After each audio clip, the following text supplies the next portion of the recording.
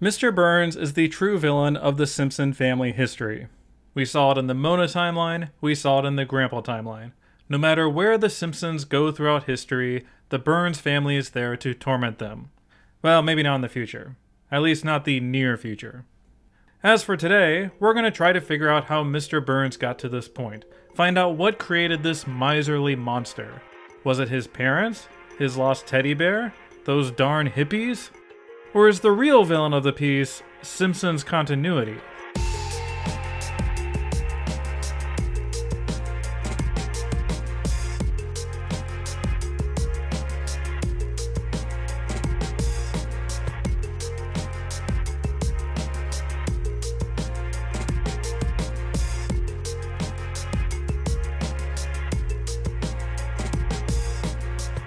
The history of Mr. Burns can be broken into 4 distinct eras.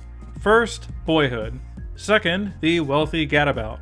Third, World War II. And fourth, building an empire. Similar to the Grandpa timeline study, we're going to go through each era one at a time, listing what happened chronologically and then trying to work out the inconsistencies. Mr. Burns is not typically portrayed as senile as Grandpa, but this is the Simpsons writers we're dealing with. The floating timeline is going to wreak havoc throughout Burns' historical events, and the writers will retcon stuff as needed. I tried to be as thorough as possible in finding Burns' flashbacks to earlier in his life. Big thanks to the Simpsons wikis for providing such a good starting point in researching these moments, by the way. But given the hundreds and hundreds of Burns appearances, there's gonna be a lot of old-timey stories and references that will fall through the cracks. So let me know anything major that I might have missed. Now, on with the show.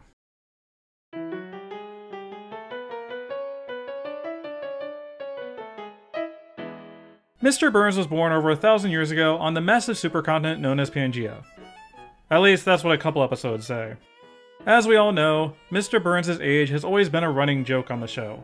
4-digit ages and whatnot. According to Homer and Delilah, Mr. Burns is only 81. However, later seasons put him at over 100 years old, most commonly cited as 104. The floating timeline would put his birth date in the late 19th century to the early 20th. Burns himself has stated that he was born in 1881. I'm going to use this date as a starting point for reference, and we'll see if it jives with everything in the end.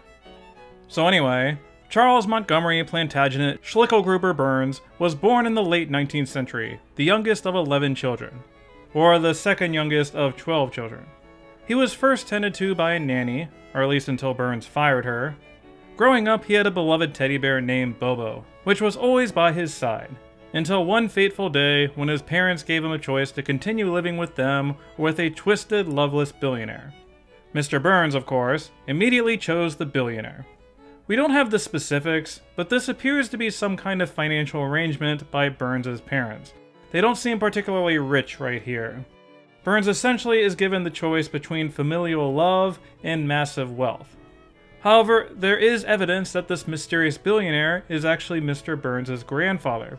We learned about Burns' rich ancestors from the Civil War era, and more specifically, Burns fondly remembers the days of going to the atom mill with his grandfather. Just look at this guy. This flashback from Rosebud is especially confusing because there is a great deal of evidence that not only were his biological parents wealthy, but that he lived with them for the majority of his childhood.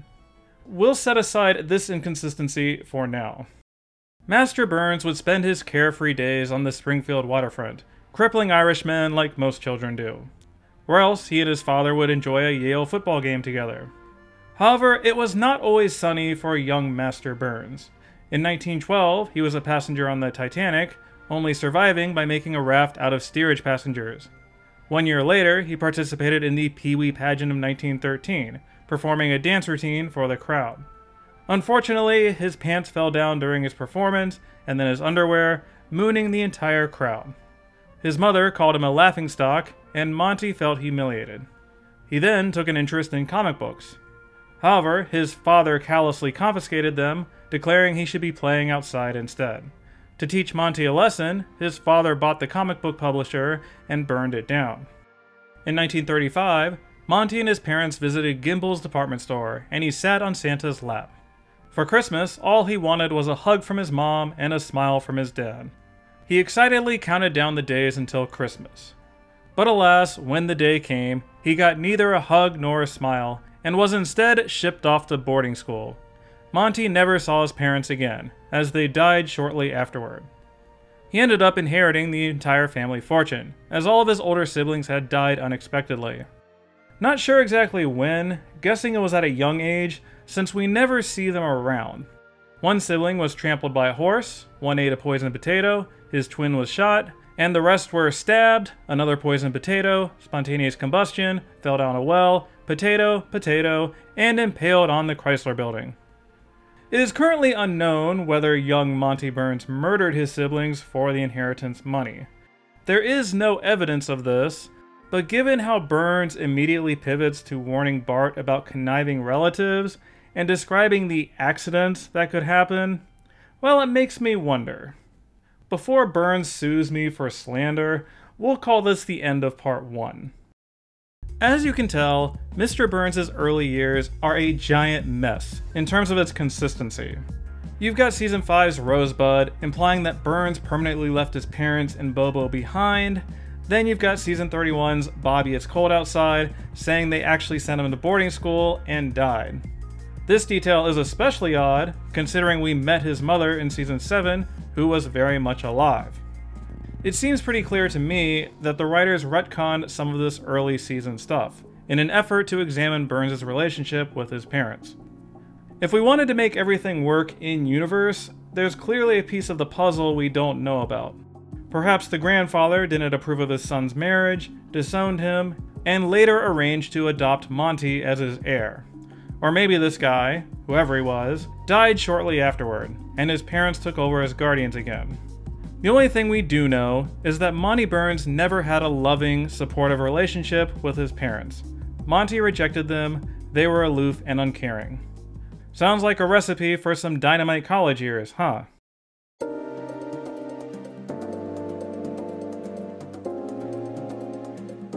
Mr. Burns attended Yale University, graduating as part of the class of 1914. He was the big man on campus, playing for the football team, as well as wrestling in the etherweight class, earning the nickname the New Haven Nuisance. In addition, he squared off against Teddy Roosevelt in the boxing ring. He was generally popular with the ladies, although that Mimsy Bancroft never reciprocated his advances. Burns had a roommate named Dink, and was a member of Skull and Bones. Unfortunately, his college popularity was fleeting. When Burns lost his strawberry golden curls during his senior year, he was forced to hunker down and take a more serious interest in science. After graduating, Burns must have discovered the wonderful world of toupees, because hey, now his hair is back. While living in France, he proposed to a woman named Lila, who was presumably his cousin. Unfortunately, Monty wouldn't agree to think of others for 5 minutes a day, so she left him. As a result, Mr. Burns did what many ultra-wealthy elites do with their 20s and 30s. He bought a mansion, threw a bunch of self-congratulatory parties, and slept with as many women as possible. Agnes Skinner even let him feel her up during the Great Depression. And at some point, he slept with the Countess von Zeppelin. In 1939, at his 25th year college reunion, he met Lily Bancroft, daughter of unrequited crush Mimsy. They expressed their love physically, which was the style at the time. Lily became pregnant and was forced to give up her child Larry and go to a convent. Basically, if you sleep with Mr. Burns, you end up devoting the rest of your life to religion. End of part 2. This part of Burns' life is much more straightforward in comparison to his childhood, especially having Yale right here to anchor it, since his enrollment has always been so thoroughly documented in this series. Everyone knows that Burns went to Yale. After graduation, it's not all that surprising that Burns would let loose a little, especially with the Roaring Twenties going on. Still waiting for our version to start, by the way. It's interesting that we know next to nothing about Burns' business dealings during this era. I would think that there is something going on behind the scenes, maybe he's got some stooge successfully running things. But it's possible that Burns was simply splashing around with his vast inheritance for a decade or so. He had such a large nest egg that the Great Depression could pass him by without him even being aware of it. However, World War II ended up being something that not even Mr. Burns could ignore.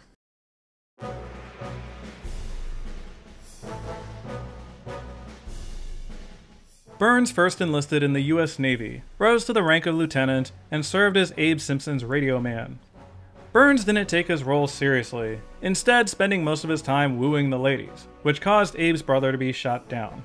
The two of them were also shot down, and they crashed on a desert island. Abe Simpson, the low-class brute that he is, attempted to drown the king of New Burns Island. They managed to celebrate Christmas together, and Burns inadvertently shot down Santa's sleigh. He attempted to steal it, but after having a holly jolly dogfight, was forced to return it to Santa. This part of their backstory is so dumb. Season 17, you and I are enemies now. Anyway, Burns later transferred to the US Army as part of the Flying Hellfish Squad. He was only Private Burns then, as he was demoted after obstructing a probe from J. Edgar Hoover. Private Burns continued being a terrible soldier for the Allied forces. On the other hand, he was an amazing double agent for the Axis powers. Not only did he foil an assassination attempt of Hitler, but he owned factories that successfully made shells for him. In addition, Burns recalls shooting at the Allied forces at times. He even found time to serve in the SS. Toward the end of the war, Burns saw the writing on the wall for Germany and turned his attention to personal financial gain. Remembering his inheritance and his dead siblings, Burns suggested forming a tontine to determine ownership of these stolen paintings. Gee, it sure is curious how Burns always seems to be the final survivor of these kind of things, huh? Funny that. 1 year later, President Harry S. Truman entrusted Mr. Burns to deliver a $1 trillion bill to Europe to aid in recovery after the war. You see, Mr. Burns was the wealthiest citizen and therefore the most trustworthy. Burns, the staunch fiscal conservative and miserly asshole, kept it for himself. End of part 3. We've seen a lot of this World War II stuff before, with the previous Grandpa timeline, but I really like how Burns' characterization lines up with his previous era. That unlike Abe, Mr. Burns was coming off of a decade of parties and traveling abroad. He was the stereotypical lazy socialite who never had to work a day in his life. All that lines up perfectly. Nevertheless, both his Navy and Army adventures demonstrate that you should not underestimate this guy. As lazy as he seems, Burns will scheme and connive his way to the top. You can't give this guy an inch. I think World War II represents the big turning point for him, at least in terms of his mentality and motivation. The time for being a wealthy gadabout is over. We've got an empire to build.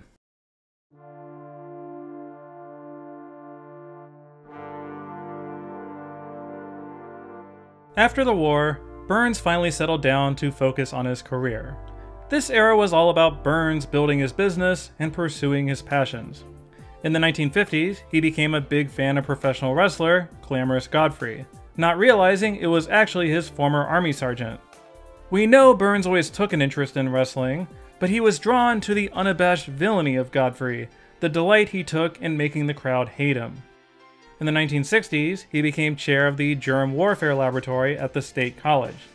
This career choice made a lot of sense, given his interest in both science and warfare, as well as his personal uselessness at armed combat.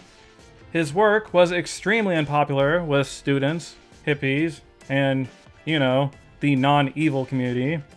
So late one night, a group of hippies broke into the lab, released powerful antibiotics, and killed his precious germs. Mr. Burns was trampled during this escape and was injured badly. Mona Simpson, taking pity on him, stopped to help him. However, Burns turned on her, declaring that she made a terrible mistake and that he would make sure she will spend the rest of her life behind bars. Bye, Mona. Mr. Burns' rivalry with activists did not end there, though. He returned the favor by sneaking aboard Greenpeace and sabotaging them. End of wavy gravy. With his germ warfare dreams dashed, Burns turned to nuclear power as his next enterprise. He secured funding and proper permits to open a nuclear power plant in Springfield, working with respected scientist Wayland Smithers Sr. as his closest advisor. He held a PR event to win over the community, which was attended by young Homer J. Simpson, and unfortunately for Mr. Burns, his dog Bongo. Abe Simpson apologized for the dog, but much like Mona, was rebuffed by Mr. Burns. He will personally see to it that the dog is put to death. Later that evening, Burns tracked down Homer and Abe at their house, still demanding to hand over the dog. He made a deal with Abe to have him take care of the hounds for an entire year, and afterwards forced Abe to only wear slippers and a bolo tie for the rest of his life. Before I forget, one of these dogs that Grandpa took care of was named Crippler, who bagged his first hippie during this era, and proceeded to live for nearly 30 years. At some point, Mr. Burns dated and married a woman named Gertrude. We don't know exactly when this happened. All we know is that Burns missed their wedding, honeymoon, and divorce because he was working so much. This could have happened pre-war, but I would guess that it happened around this time in the 1960s, when he was working to get the plant up and running. We also know that he wrote a book called The Rungs of Ruthlessness, describing his climb to the top as CEO of a company. Well, maybe not the very top. When Burns set up the power plant, he set a canary as the technical legal owner. The early years of the Springfield nuclear power plant did not go particularly well. There ended up being a serious problem with the reactor. Wayland Smithers Sr. entrusted Mr. Burns to look after his son, and then sacrificed his life to save the entire town from a meltdown. Burns returned the favor by covering up his death and telling Smithers Jr. that he died of a tribe of Amazonian warrior women. Monty, you were this close to being likable. After this point, there is a large gap in the Mr. Burns timeline. We know that he met Elvis at some point, but we know next to nothing about this era until 1974, when the power plant opened up once again in Springfield. We've seen it opening when Homer was a young boy, we've seen it open when he's a senior in high school. Pretty weird. One explanation is that this is simply a retcon, and that detail from The Way We Was isn't a part of continuity. Or else, maybe something happened after the Wayland Smithers Sr. incident. Maybe he was the one keeping things together at the plant, and without him, Burns was forced to close the place. Maybe beloved Mayor Hans Mollman shut him down. Who knows? All we do know is that he opened up the plant in 1974. And during that same year, he let a forlorn President Nixon beat him at golf. 6 years later, he hired Homer Simpson to work at the plant. This should have been a mere footnote in Mr. Burns' history, but was somehow one of the biggest turning points in his life. Let's just say Burns' past history with meltdowns gave him crucial experience in covering up the later ones. And finally, from 1981 to 1985, Burns stole Crispus. End of part 4. So, now that we've looked at all the miscellaneous bits of Mr. Burns' history, what conclusions can we make about this character, and how the writers handled his backstory? Obviously, a lot of the specific dates described in this video are not going to work in a linear sense, but that's to be expected given the floating timeline. Burns' Baby Burns came out in 1996, so it picked 1914 for his graduation class. Monty Burns' Fleeing Circus premiered in 2016, so it decided that in 1913, Burns was only a child. It's fun to document these dates and laugh at how much Burns grew up between 1913 and 14, but I think the more important thing is to consider how true these stories feel to Burns' character, and why they diverge when viewed side by side. When I looked at Grandpa's history, I was surprised at how little the stories contradicted each other. They would tweak little details about Abe and Mona, but would generally drop into different parts of Grandpa's life. Burns' history is considerably messier, more in line with what I'd expect from the chaotic Simpsons timeline. Sometimes Burns left his parents and opened the plant when Homer was a teenager. Sometimes Burns stayed with his parents and instead opened the plant when Homer was a child. The writers refused to modify some aspects of his history, like going to Yale and being in World War II, but it's clear that Burns' history is more flexible and elastic than someone like Grandpa. Burns doesn't have characters like Homer and Mona to anchor him, so his history will always be more loosely defined. In terms of answering why Burns is the way he is, we see a definite split between the classic Simpsons and the later years. Early on, the show preferred the stance that Burns was just always kind of rotten, that it was inherently in his nature to be like this. Maybe he also has the evil gene. Whereas the later seasons were more interested in the nurture side of the argument, that there's trauma here, that he never became a compassionate and loving person because his parents never instilled it in him. Sideshow Bob argues that his parents actually did love him, in the sense that they made him strong, made him the richest, most ruthless man in town. Okay, I guess that's one way to define strength. I'm actually kind of glad that Mr. Burns' history is so messy, that his timeline doesn't provide a clean answer to what his Rosebud actually was. Honestly, it's kind of apt that we don't know for sure. At some point, his story isn't about that. He had so many more chances than the average person to forge a new path. The C. Montgomery Burns timeline is one of those classic cautionary tales about how power magnifies things. Like when things go badly for someone like Grandpa, it only gets passed along to his son. But when someone like Mr. Burns goes bad, he makes everything around him bad too. Every story does need a villain though. Mr. Burns knew that better than everyone. So thank goodness we were given such an entertaining one. Let's all raise a glass and a toast to the greatest secondary character in Simpsons history. Mr. Burns, from the bottom of my heart, go to hell, you old bastard.